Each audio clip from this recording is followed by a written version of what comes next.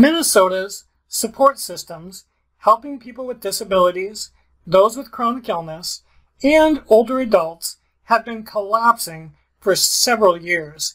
Many people relying on the help of others, like me, have been harmed or are in danger. Many Minnesotans remember the 35W bridge collapse in Minneapolis.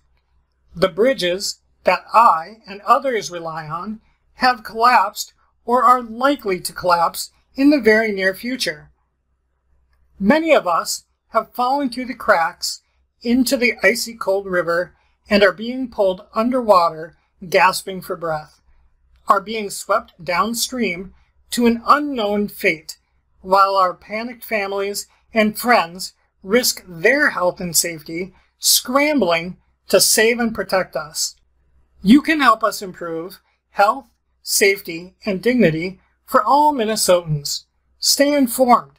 Check out our YouTube content, subscribe to our email updates, and follow our social media. Create and share your own content to raise awareness and bring our communities together. Connect,